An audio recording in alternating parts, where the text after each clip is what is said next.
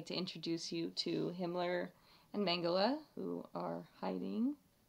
Where are you little fuckers? Damn it, Mengele. Alright, Himmler and Mengele. And we're going to show you the human soup scenario. Well, what is that? Well, Himmler, I'm glad you asked.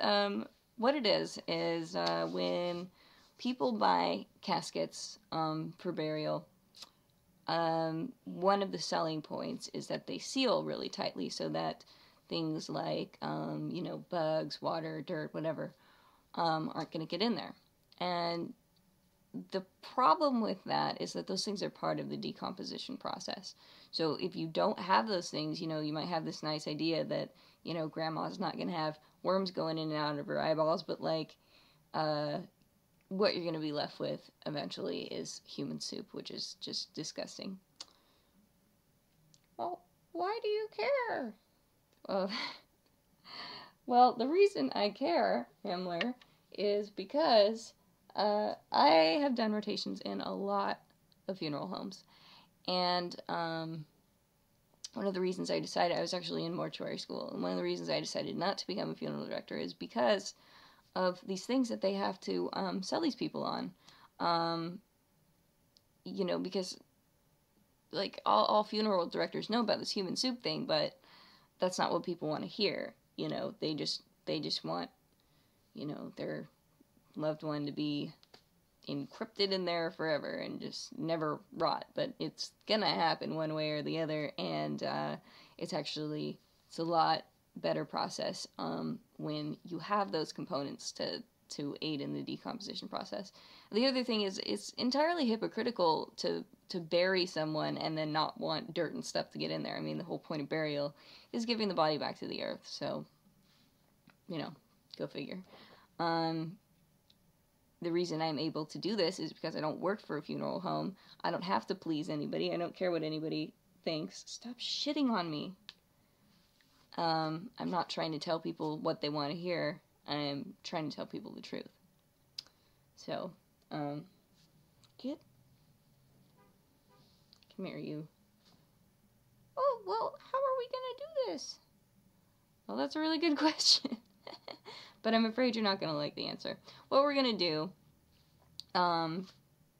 these guys are too small for me to embalm, and I don't have the equipment anyway, but, what I'm gonna do is drain them as well as I can, and then, I will aspirate their organs and give them a formalin injection. So they'll be somewhat preserved, and then one of them is gonna go in, a jar with some dirt, worms, stuff like that.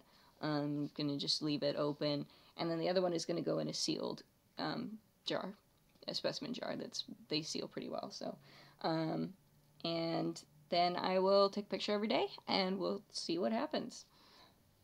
Say goodbye to these guys, because this is the last time you're gonna see them alive. All right, Dead Girl out. Okay, so I was compiling my Decomp Soup videos to you know, put this all together because I'm done now. And my videos of like the in-between times are gone. I can't find them anywhere. I'm really pissed.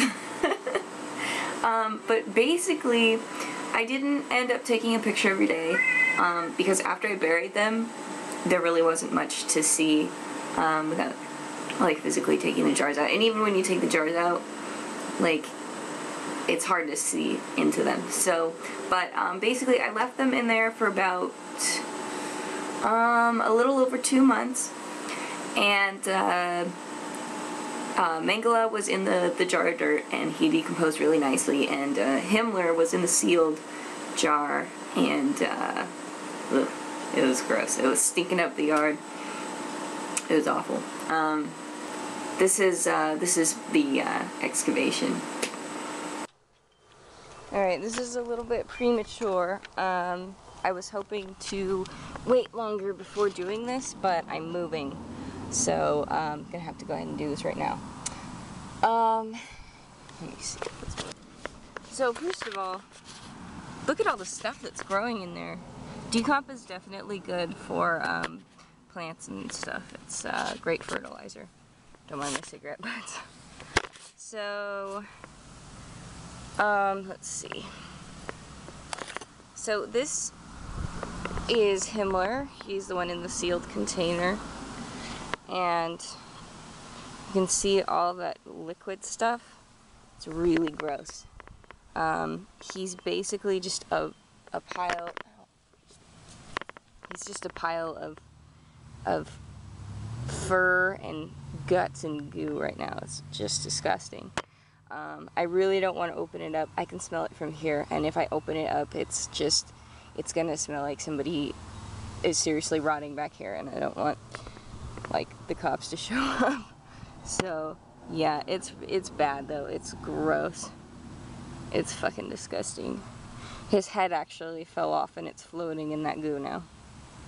So this is what happens if you have a really tight sealing casket. There's no way for that stuff to escape. There's nowhere for it to go. There's nothing to, you know, break it down besides, you know, the regular microbial activity. This is what you're gonna end up with. And gosh, I really wish you guys could see it better.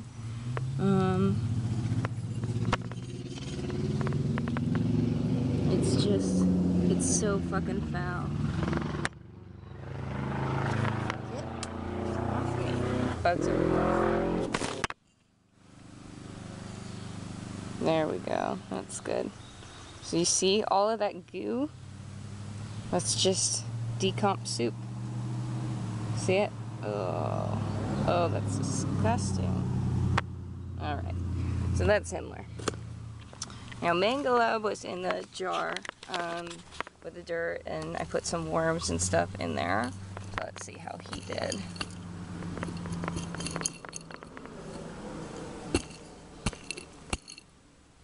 There he is. Alright. So, you can see he decomposed pretty nicely. Maybe stickers on. Alright, so this is all that's left of him. And this is mostly skeletal tissue. It doesn't smell at all. I can't smell it. Oh, look at his little skull. I might keep that. I'm definitely keeping that. Look at that. That's beautiful. Wow. Check this out, guys. Look at his little skull. Perfect. That's the way that decomp should be. That's beautiful. So, yeah. That's the human soup thing. Or decomp soup, you know, just depending on what you're doing. So, yeah, there it is. Oh, look at that. That's awesome. Oh, so cool. Okay. So there you go. There you have it. So that's what decomp soup is, and hopefully maybe it'll discourage a few of you from buying those really tight sealing caskets. If you are going to go the burial route, I would suggest, you know, something. It doesn't necessarily have to be inexpensive. I mean, that's not, if you want to spend a lot of money on something that you're going to put in the ground, and if that makes you feel better, then whatever, you know, but you can buy really nice wooden caskets, but I don't recommend the metal ones, and the seal, you know, on it, just, most places require you to get, like, an outer burial container, because the graves sink in once the decomp starts if you have that kind of casket. So you can't really avoid that, but I would definitely suggest you know, a wooden, or I mean, you can even have people buried in cardboard. So I hope I've changed some minds out there. If I reach like 1 or 2 people, that's all I really want to do. One last thing before I wrap this up.